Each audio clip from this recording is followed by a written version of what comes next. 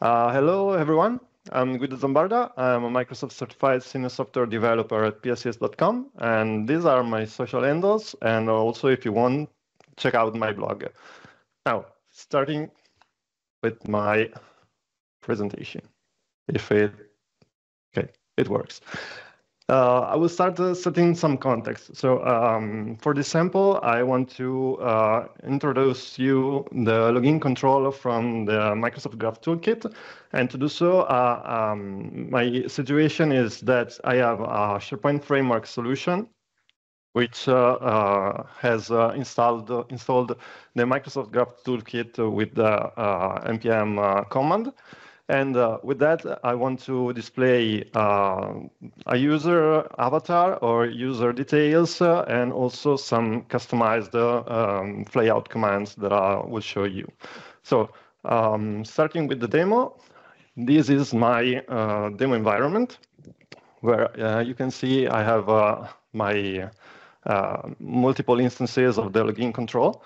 And first of all, I want to show you a little bit detail about the behavior of the login control. So I will press F5 to refresh the page, and you will see that there are multiple login buttons. So here, I hope you can see those. Okay, because I'm inside the SharePoint site, so the login control intercept the logged in user, and it automatically logged me in. So just for the sake of showing you, I will refresh once again, and you can see the sign in buttons. After that, we have, as I said, multiple instances of the login control. And I split those by type. So we have the minimal usage instance, which is up here. And it will show the user avatar, the username, and also the email. And this is the default behavior of the control. Also, you can click on the control and a flyout opens. And in this layout, you have by default the sign out button, and also the same user information.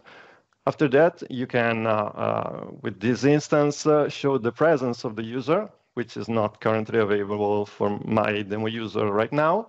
But otherwise, you will see the classical icon, the green icon, red icon, etc. And proceeding, we have the avatar display, which displays only the user avatar. So if you have little space, you can use this instead of the full control. You can also have the compact display control, which displays the user avatar and also the username. We have the full display, which is the same as the minimal usage because the default behavior of the login control is the full display. We have custom data, which, as you can see, I'm a ninja, and everyone should have a best friend ninja. And this is just for the sake of demonstrating it. You can display whatever information you want here. It's just an override of the default behavior of the control. Also, we have the full customization, where, as you can see, I totally replaced the avatar and name of the user with some custom text and icons. And also, if I click the flyout panel is a little bit different because I customized the buttons, so the flyout command bar, and also the flyout user detail, which shows the user avatar, the username, but also the user job role and the office location, and that's pretty cool, I think. And okay, and the last one is sorry, not the last one, I missed one.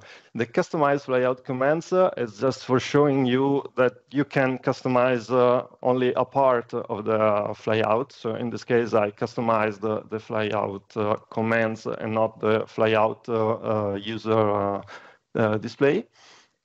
And for the sake of demonstrating this, I also intercepted the click events on these icons. So I can, for example, I can add a friend, or also I can send a message to the user. And for this time for real, the last instance is login events because I registered multiple events on the login. It doesn't show anything in the UI, but if I go to the console, I can see that a login completed event has been registered. And also, if I click on the sign out, a logout event as initiated. So let me switch to the code so I can show you how it is achieved. And this is my solution. Hey, Guido, could you zoom in just a little bit so it'll be better for the recording? Yeah. Sorry. Awesome, thank you. No worries. Is this okay? Yeah, that's better. Thank you. Okay, thanks. And in the main web part file, I have to import the SharePoint provider and also the providers from the Microsoft MGT SPFx npm package to initialize the provider as a SharePoint provider with the context of my web part. So the user can automatically log in with the SharePoint credentials. Also switching to, here I am. Switching to the component, here are the multiple instances I showed you. And as you can see, the minimal usage is just the login tag. So with this, you can show the user avatar, the username, and also the user email. After that, we have the show presence, where I defined only the show presence property, which will show or not the little icon, the green, red, yellow, or non-present icons. And here we have the 3 samples for the login view property, which, as you can see, specifying only avatar, compact, or full is a totally different behavior on the page. And just a quick reminder, the full behavior is the default one. Then we have the custom data,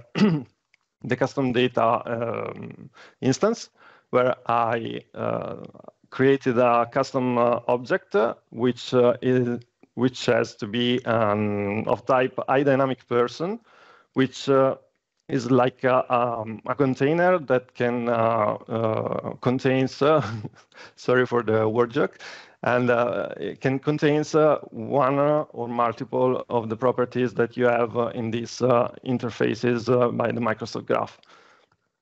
And proceeding, we have the full customization instance, where I define the 4 templates that I want to customize. And those are the signed in button content, which is the default UI component displayed to the user when the user is already signed in. We have the signed out button content, which is in the opposite, the button that you, or the content that you can see when the user is not logged in. Also, we have the flyout commands and flyout person details, which are, as I said before, the flyout commands is the upper part of the flyout panel, and also the other part is the more center part.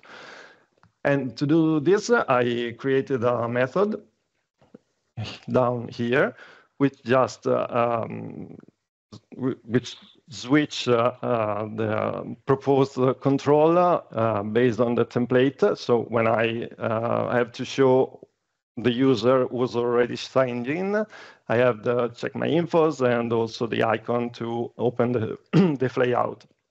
When I have the user not logged in, I will show simply an icon button to enable the user to sign in. And also here we have my two commands for the flyout commands. So the add friend and send message. And at last, we have the person details, which shows the user image and also the display name, job title, and office location. And for the last, sorry, again, not the last, but the second last, we have the customized layout commands, which shows that you can customize only a part of the login control. So to do that, you have to define which part of the control you want to override and customize. And in this case, it's just the layout commands part.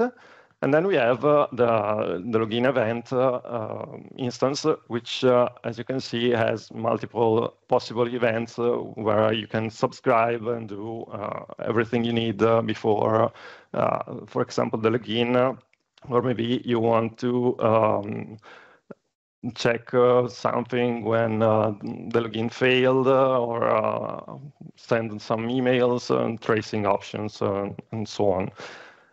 So switching back to my slides, just a couple of references. You have the possibility to check the official documentation if you want to discover more, because I covered only a part of the possible properties of the login control. And also, if you want to check out the code I just showed you, you can check it out on my GitHub repo. And that's it.